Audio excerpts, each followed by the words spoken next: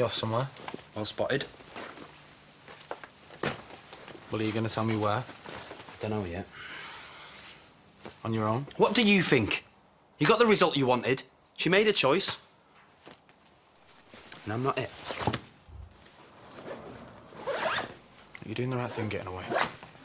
Just as long as you come back here, don't go disappearing again. We'll see. How quiet is it without Moses? Last night's sleep I've had in ages. Well, we don't have to have him back if that's what you want. Oh, hang on. I never said that. What's with the mood? I'm fine. That isn't a necklace.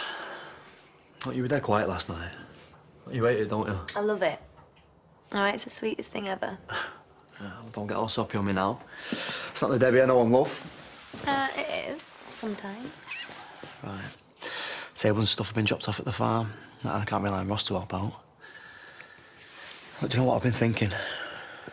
I don't know if I want him to be an usher. Oh, right, why? Well, he's been acting weird. Look, I can't let him ruin things. Okay. Well, whatever you want. Oh, it's good. I'll see you later.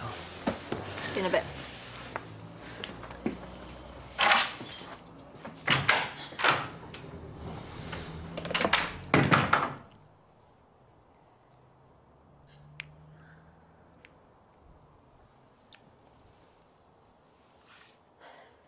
Ross, it's me. I need to see you. Look, yesterday, I wish you'd have told me, okay? I don't want to fight. Please meet me later.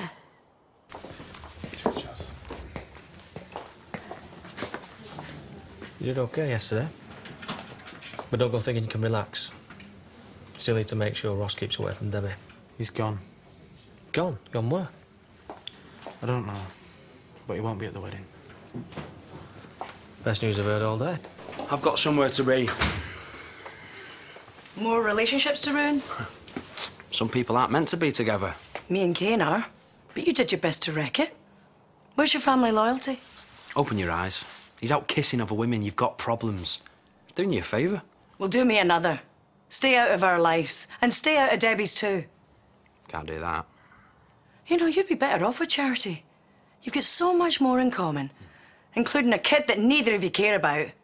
Debbie doesn't want you. She loves Pete. She didn't yesterday. She was ready to leave him, all packed and ready to go. Yeah, and look what happened. She found out just in time what you really like. She was mad at me. Doesn't mean she wants to be stuck with Pete for the rest of her life. Me and her, we are right together. You are kidding yourself. Yeah? Then why does she want to see me? I was all packed and ready to go. Then she called desperate to meet. She still loves me. Oh, I doubt that. Yeah? Well, we'll see, won't we? I'm glad you rang. I thought I'd totally blown it. I should have told you about Moses right from the start. I will never lie to you again. Total honesty. I can't stay. There's loads of stuff that I need to do for the wedding. You still going through with it?